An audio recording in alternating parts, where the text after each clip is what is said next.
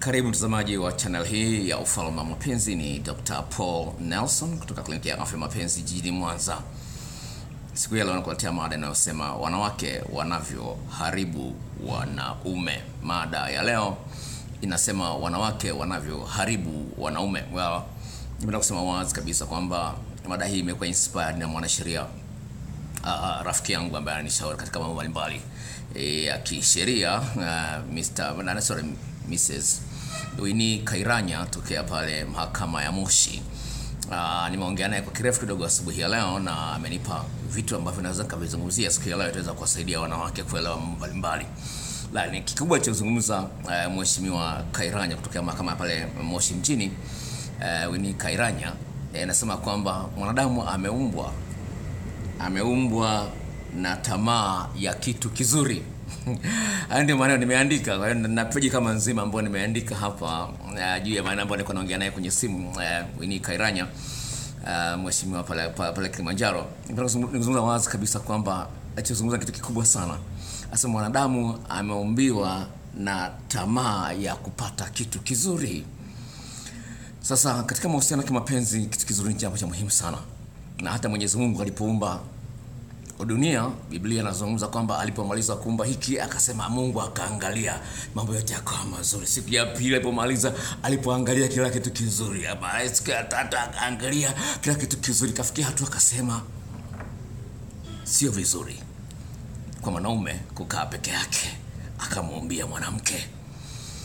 Sasa mwanamke huyu kwa bahati mbaya naye akamvuruga mwanaume, akaenda akala tunda ambalo mumeo alikuwa amekataza kula. Majanga kaingia kwenye familia nzima. Majanga yakaingia kwenye familia nzima baada ya mwanamke kula tunda ambalo Mungu alikuwa amekataza. Sasa amri ya kukataza kula hilo tunda alipewa mwanaume peke yake. Kwa hiyo nimeleta mada hii inayosema kwamba wanawake wanavyowaharibu wanaume.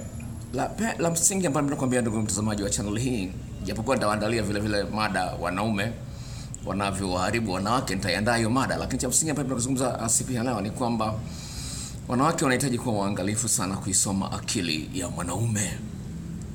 Napozungumzia mwanaume, lazima ufahamu mwanaume anahitaji nini. Katika tafakari maandalizi ya mada hii, mwanaume anahitaji kitu ambacho iliweza kuwa rahisi kwako kukumbuka.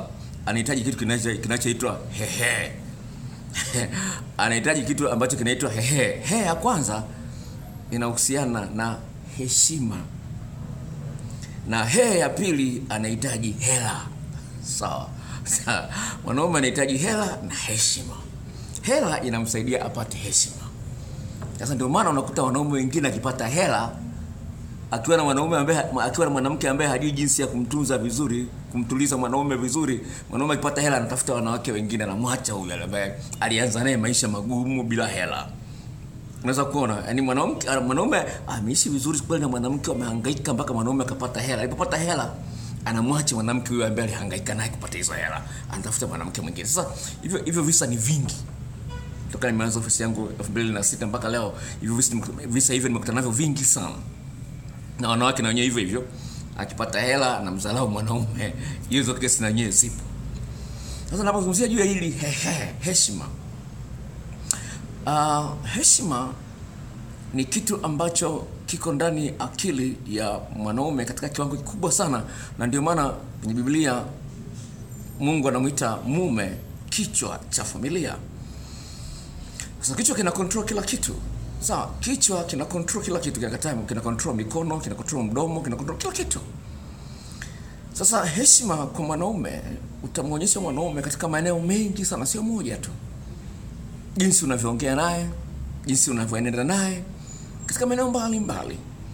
Sasa mwanaume akiona haheshimiwi katika maeneo kadhaa, anajiona amekosea kuoa mwanamke aliye naye, amekosea kuchagua mwanamke aliye naye. Naomba unisikilize.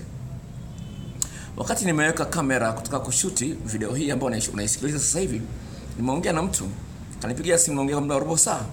Ana umri miaka 50, ni mwanamke. Analalamika juu ya mume wake. Mume wake ana cheo kikubwa na yeye ana kazi nzuri. Anamwekea mume wake katika swala la tendo la ndoa peke yake. Kama eneo mengine yote huyu mwanaume ndo aliyembikiri huyu dada. Sawa. lakini wamefikia mahali ambapo kwenye tendo la ndoa hawaelewani. Sasa nakupa introduction kwa ndio ili uweze kuelewa kwamba hii mada ni tamu. Uendelee kusikiliza, nakupa kwamba kuna vitu ambavyo unajua point yangu, heshima ambayo anahitaji mwanaume.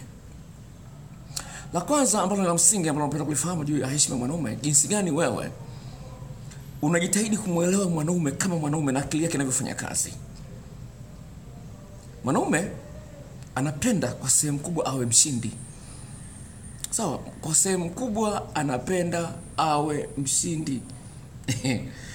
Sasa shida, anaona mahusiano ya kimapenzi kwa sehemu kubwa ni kama mchezo ambao siku zote yeye anapasa awe anashinda. Naomba nisikilize.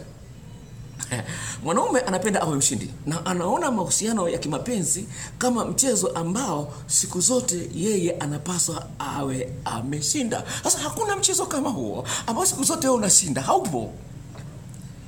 Lakini akili yake ndivyo ilivyoumbwa. Sasa jinsi gani utamuelewa anapokuwa ameshindwa?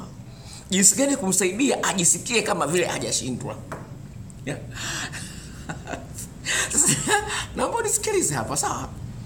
Ni kwamba mwanaume akili yake ilivyoumbwa siku zote anataka ashinde. Sasa ni jinsi gani mwanamke atamsaidia mwanaume ambaye kweli ameshindwa lakini bado ajisikie kama ameshinda? Ndio hapo ninapozungumza wanawake wanavyowaharibu wanaume, kwa sababu hawaelewi jinsi gani ya kumsaidia mwanaume ajisikie ameshinda. Sasa nilikuwa wakati naongea na rafiki yangu kama mchambulia mheshimiwa Winnie Kairanya, akasema kwa sababu nimekuwa na mahusiano naye, hatujaonana uso kwa uso lakini tumeonana kwa njia ya simu tu, tulikuwa tunawasiliana kwa njia ya simu, kwa uso hatujawahi kuonana, lakini tumekuwa marafiki wazuri sana. Tunaongea sana, mume wake alipokuja Mwanza akamkaribisha, tukaja tukakaa tukaongea naye sana, jambo zuri sana. Sawa?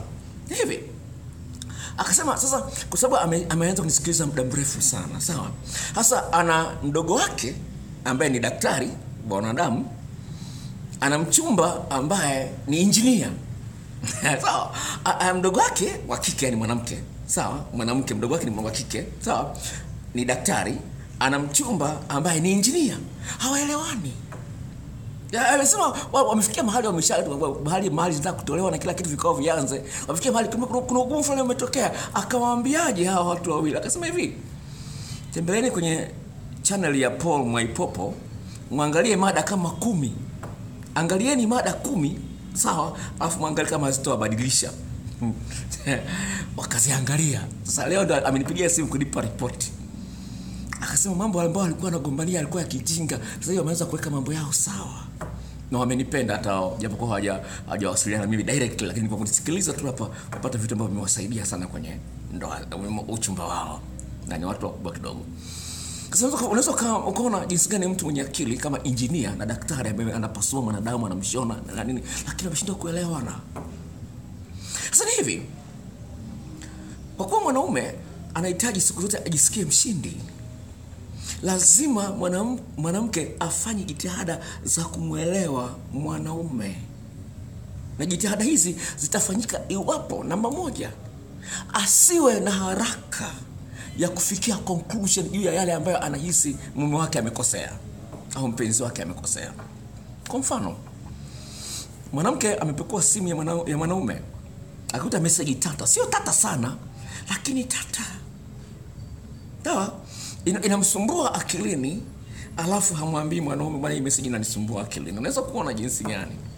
Lakini bila kujua huyu mwanamke, kama nimezungumza kwenye mada nyingine kwenye channel hii, ni kwamba kile ambacho unakiweka moyoni mwako kama siri kinanyonya uwezo wako wa kuonyesha mapenzi au hisia kwa mwanaume uliye naye au kwa mwanamke uliye naye. Jambo lote la siri ambalo umeliweka, iwe ni mchepuko, iwe ni jambo ambalo hutaki kumwambia, linanyonya uwezo wako wa kuendelea kumpenda katika kiwango kile kile. Sasa bwana, katika mazingira kama hayo, nilikuwa nalifikiria hilo kwamba unapokuwa mume wako au mchumba wako amekupa uhuru wa kupekua simu yake, jitahidi sana. Kama amekupa uhuru wa kupekua wakati yeye mwenyewe yupo, utakapoona kitu tata umuulize pale pale. Hata kuna wengine wanapekua simu wakati mwanaume amelala, anakuta kitu tata lakini kwa sababu hana ushahidi mkubwa sana, lakini kinamsumbua, kinasababisha aundishe maneno mengine, aanze kutafuta tafsiri tofauti zinamsumbua, lakini anaogopa kumwambia kwa sababu anajua kwamba hana uhakika nalo. katika kumheshimu mwanaume ni kwamba mchallenge directly. Sawa? Yani ongea naye moja kwa moja, ili uweze kumwelewa kama unamheshimu. Usifanye vitu kwa siri siri, chini chini. Mueleze moja kwa moja, auone uhalisia wako. Hapo ndio ataona unamheshimu. Lakini anapokuona umenuna, anakuuliza, "Bibi, mbona kuna shida gani?" Anamwambia kawaida, hakuelewi. Unaweza kuwa na kitu moyoni lakini kinakusumbua, umeshindwa kumwambia. Alafu anakuambia, "Bibi, kuna nini?" Unasema, "Hamna, niko sawa, niko sawa." Napenda kuambia kwamba mwenzie ameshaona kitu. Anapokuambia kuna nini, maana yake amekiona. Unamwambia iko sawa, unamwambia mpuuzi wewe. Anaona umemdharau. Kwa sababu yeye ameona kitu alafu unamwambia kuna kitu. Unaweza kuona jinsi gani? Unaona? Yeye ameona kitu. Lakini wewe unamwambia hamna kitu, kawaida tu, umemdharau. Mweleze kama ni stress za kazini au kuna mtu amekusumbua, mweleze. Mtoe maelezo yaliyonyoka. Unaposema kawaida tu kwa sababu hutaki kumwambia lile jambo. Yeye ameona kitu alafu unamwambia hakuna kitu, ameona mpumbavu yeye. Wewe unaona kitu ambacho hakipo. Unaweza kuona jinsi gani unaweza kuona mvuruga mwanaume. Sasa huwezi ukajua yeye anatoa tafsiri gani katika hilo. Huwezi ukajua. Okay? Kwa hiyo ni vizuri sana uweze kuielewa akili ya mwanaume inavyofanya kazi. Sasa mwanaume ana mambo mengi sana kama nilivyozungumza. Mwanaume anapenda heshima na kupenda hela. Sawa? Anapenda heshima, anapenda hela. Sasa anahangaika sana kutafuta hela. Sawa? Anahangaika sana kutafuta hela ili wewe ufurahi, ili maisha yao yawe simple. Sasa jinsi gani wewe unaonyesha shukrani kwa bidii anayoifanya? Hata kama una kazi. Hata kama una kazi na una kazi nzuri tu, hata kama umemzidi mshahara, bidii anayoifanya kuleta ile hela ndogo anayochangia kwenye familia, jinsi gani unaonyesha appreciation kwa maneno yako, kwa kinywa chako. Ameleta shilingi 10,000. Jamani, 10,000 hapa, mtanunua nyama, kilo ya nyama. Mume wangu asante sana. Nashukuru sana mume wangu unavyotujali na nini. Vitu kama hivyo. Kwa story moja ya kweli, sawa? Kuna dada mmoja alichepusha mwanaume wa mtu, sawa? Binti wa miaka 23. Kachepusha mwanaume wa mtu, hakujengewa nyumba, amenunuliwa nyumba. Sawa, kwa story amenunuliwa nyumba. Sasa amejengewa nyumba, amenunuliwa nyumba. Sasa tumekuwa na mawasiliano kama miezi 5 iliyopita. Sijawahi kumuona sura yake. Jana kanitembelea. Sawa, jana kanitembelea ofisini. Sawa, amekuja ofisini nikamkarimu vizuri na nini, tukaongea, kanunua na kitabu, sawa? Kitabu kile cha jinsi ya kumnogesha mwanaume. Sasa amenikuta pale, nilikuwa nimenunua tu kununua ndizi mbivu zile ndogo ndogo zile tamu. Nikampa ndizi. Nilipotaka kuondoka nikamwambia nilikuwa nimenunua ndizi nyingi, nikamwambia na ndizi, sawa? Nigawie ndizi, kwa nikampa ndizi. Sasa amefika nyumbani, ametuma message ya appreciation kubwa mno. Yaani message jinsi gani amesha unajali, yaani anapenda mtu mkarimu kama wewe. Si ameongea vitu vingi kweli. Nikasema vitu kama hivi ni mara chache sana vione kwa mke wangu. Naona wasikiza hivi, ni mwanadamu, nazungumza hivi ni mwanadamu. Nikasema vitu kama hivi ni mara chache, sawa? Nimeviona kwa mke wangu. Ni mke wangu, nampenda, simsaliti. Lakini ni kitu ambacho baada ya kusoma nikasema mke wangu angeisoma hii message angesema huyu namchepusha. Jinsi alivyopamba maneno. Sawa? Na kwa nini nasoma hivi? Nasoma hivi jinsi gani unaonyesha appreciation kwa huyu mwanaume ni jambo la msingi sana. Jinsi gani unaonyesha hata kama ni mdogo. Kwa hiyo hii ingeweza kuwa mada nyingine tofauti. Kuna kitu ambacho nimekisoma hivi karibuni kinaitwa gratitude meditation. Gratitude meditation maana yake ni nini? Ni kwamba unaanza kutafakari vitu vyote ambavyo mwenzio anakufanyia, alafu unamwonyesha shukrani. Baada ya kusoma hiyo article, kusoma hayo mambo, nilipofika nyumbani kwa mfano nikamsifia mke wangu jinsi anavyopamba nyumba na nini. Mke wangu alifurahi kweli. Naye akaanza kunisifia katika maeneo mengine. Jinsi gani unaonyesha shukrani hata kwa vitu vidogo. Kwa hiyo usisubiri hisia. Usisubiri kujisikia ndio uonyeshe shukrani. No, mwambie yale ambayo unaona kwamba anapaswa kuyasikia kutokana na mchango wake. Unampa motivation. Sawa? Unampa motivation ya kufanya mazuri zaidi. Kwa tunaongea na mwanasheria Kairanya, kuna kitu fulani aliongea akasema motivation inampa mtu mwelekeo wa kurudia kitu chema. Sasa motivation jinsi gani una motivate mtu ni jambo la msingi sana. Sasa shida iliyopo sasa, nataka kumalizia mada yangu kwenye eneo ambalo la muhimu zaidi kuliko mengine yote ambayo nimeshaongea. Tendo la ndoa. Wanaume wanaume tunapenda tendo la ndoa. Sawa, wanaume tunapenda tendo la ndoa sana. Sawa, naomba nisikilize hapa. Sawa, wanaume tunapenda tendo la ndoa. Sawa, wanawake wamekuwa wepesi sana kulalamika. Wanaume sio waaminifu, mwanaume hawezi kutulia na mwanamke mmoja na nini. Wanalalamika sana wanawake wengi sana. Sasa jabu unanisikiliza, ni mlalamikaji mmoja kati ya hao. Sawa. Sasa ni hivi. Ni kweli wanawake mnalalamika, ni kweli wanaume wengi sio waaminifu, ni kweli wanaume wengi hawawezi kutulia na mwanamke mmoja. Lakini mimi nimeweza kutulia na mwanamke mmoja. Nakwambia, na hapa Mungu ni shahidi yangu. Japokuwa mke wangu haniamini 100%, lakini ndio kweli. Sawa, nimeamua kutulia na mwanamke mmoja na raha zangu nazipata. Sasa hivi, kwa sababu mwanaume anapenda tendo la ndoa, jinsi gani mwanamke anamsaidia mwanaume afanye tendo la ndoa, hiyo ni kazi kubwa sana ambayo mwanamke, ili aonyeshe heshima kwa mwanaume, lazima uume wake upate raha ya kutosha. Naomba shida iliyopo ni hivi. Japokuwa mwanaume anapenda tendo la ndoa, lakini mwanamke ndiye anayetawala tendo la ndoa. Mwanamke ndiye mwenye control ya tendo la ndoa. Mwanaume akitaka, mwanamke anaweza kusema sitaki au sijisikii. Sawa, ni jinsi gani wewe kama mwanamke unaonyesha unamhitaji mwanaume katika tendo la ndoa. Hilo ni jambo la msingi sana. Ni jinsi gani ni wanawake wachache ambao wanaanzisha tendo la ndoa, iwe kwenye kipindi cha uchumba au ndani ya ndoa. Ni wanawake wachache ambao wanaweza wakasema kwa mara nyingi mimi ndiye ambaye naanzisha tendo la ndoa. Ni wanawake wachache sana. Na hiyo mwanamume anaona anadharauliwa. Kwa sababu gani? Usipomhitaji, manake hana thamani, manake humheshimu. Mtu anayekuhitaji anakuonyesha anakuheshimu. Sasa mfikiria Rais Magufuli leo akuite Ikulu, utajisikia umeheshimiwa sana. Sawa, utajisikia Rais Magufuli ameniita Ikulu, anataka kuongea na mimi. Utafurahi sana Magufuli akiniita, "Dr. njoo Ikulu tuongee." Utafurahi sana. Na wewe vivyo utafurahi. Rais wa nchi anakuambia njoo Dr. tuongee. Hata mke wake tu akikuita, mke wa Magufuli kaniita Ikulu kaongee naye, utafurahi sana. Sawa, lakini jambo lingine hivi. Katika tendo la ndoa, mwanamke kama nilivyozungumza ndio anaye control, lakini mwanamke lazima uamini kwamba mwanaume ana challenge kubwa kwenye tendo la ndoa kuliko mwanamke. Mwanaume ana matatizo ya kuwahi kumaliza, ana tatizo la nguvu za kiume, au wengine wanakibamia. Sasa jinsi gani mwanamke atamsaidia mwanaume aweze kufanya tendo la ndoa pamoja na challenge hizo alizonazo za tendo la ndoa, la nguvu za kiume, kuwahi kumaliza au uume mdogo?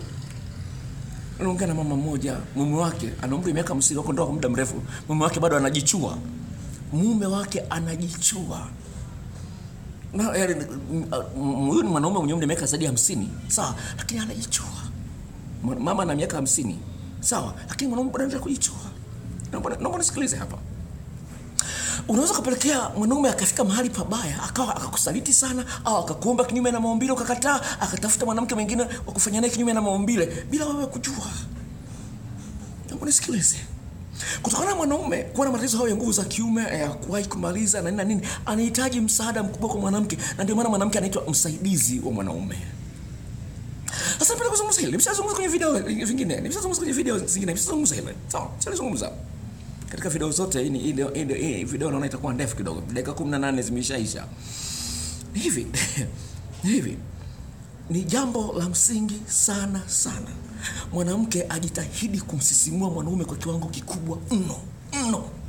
Ili mwanaume ajenge kumbukumbu kwamba wewe mwanamke niliye naye ni mtamu, lazima mwanamke afanye kazi kubwa sana kumsaidia mwanaume. Kwa wale ambao wameangalia video yangu moja inayosema kwamba aina za uke, naomba nisikilize. Wale ambao wameshaangalia video yangu inasema aina za uke, naomba kama hujaangalia utafute hiyo mada, aina za uke. Nimezungumzia kwenye video hilo, kuna aina fulani ya uke nimeita kwamba aina ya uke wa aina ya pazia. Sawa, wanawake wenyewe hawajifahamu kwamba wana uke wa aina ya pazia, hawafahamu. Lakini sisi wanaume tunajua kama hiyo uke ni uke. Mbona uke ni mgumu? Kuna aina fulani ya uke ambayo inaitwa aina ya pazia. Mwanaume anaweza kuwa anataka kuingia lakini anakutana na pazia. Kwa hiyo ule uume unakutana na pinzani kidogo, mpaka ile pazia lisogeze pembeni ndio uume uingie ndani. Sasa kwa mwanaume mwenye tatizo la nguvu za kiume akikutana na ile pazia akitaka kulikandamiza aingize huko ndani akaishiwa nguvu, mwanamke anatafsiri kwamba huyu ametoka kwa mwanaume mwingine, ametoka kwa mwanamke mwingine, amemalizia nguvu kwa mwanamke mwingine, amekuja kwangu. Kwa hiyo anajenga mawazo, mume wangu amenisaliti, mume wangu anisaliti. Niko naongea na mama anasema kwamba mimi najua mume wangu anisaliti, mimi najua. Si kweli. Si kweli. Kama unajua 100%. Kwa hiyo weka tahadhari hapo. Si kweli kwamba mume wako anapotaka kusaliti unajua 100%. Si kweli.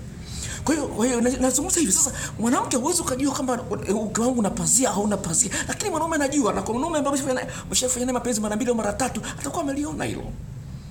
Kwa hiyo jinsi gani wewe utaweza kujichikicha kujikuchakicha kiasi ambacho ile pazia najisogeza pembeni lenyewe. Sawa, hivyo ni vitu. Sawa, kuna mambo ambayo uyafanye. Kwa hiyo lazima ujijue. Kwa hiyo lazima umsome mwanaume unapofanya tendo la ndoa. Umsome hapa anakutana na pazia au vipi? Inakuwaje mara nyingine anapata shida kuingia? Wakati kuniandaa nimeshaloana na kila kitu, inakuwaje? Lazima uanze kujisoma wewe mwenyewe. La sivyo utamharibu mwanaume. Mwanaume atakuona kwamba huyu ana uke wa ajabu kweli. Kwa sababu ameshakutana na wanawake wengine 5 kabla yako, lazima tukulinganisha. Mtazamaji, muda wangu umenishia hapa na dakika 21, dakika 22 ambazo nimeshazitumia hapa. Na ningependa nikwambie kwamba nitaendeleza mada hii katika kona tofauti. Endelea kusikiliza channel hii. Kama hujajisajili, jisajili. Naandaa mada nyingine kwa ajili ya wanawake, wanaume wanavyovuruga wanawake. Hii mada ilikuwa ni wanaume wanavyovuruga wanawake, wanavyovuruga wanaume. Na naandaa mada nyingine wanaume wanavyovuruga wanawake, hiyo mada ninaiandaa. Kwa hiyo naomba kama hujajisajili, jisajili haraka sana, na kama ungependa kuangalia na video nyingi sana hapa sasa ambazo unaweza kuziangalia, njia rahisi ya kujisajili, kuna kibox chekundu pale kimeandikwa subscribe. Bofya pale utapata maelekezo. Alafu ukitaka kuangalia mada mbalimbali ambazo ninazo hapa, mkono wako kulia kuna picha yangu pale, alafu kuna jina Paul Mwaipopo, chukua ile jina liandike pale juu, alafu paste pale, alafu bofya, utapata utaweza kuona mada mbalimbali ambazo zimewekwa kwenye channel hii. Napenda nikuombe uendelee kuangalia channel hii na uambie marafiki zako juu ya channel hii. Mungu akubariki na kutakia siku njema.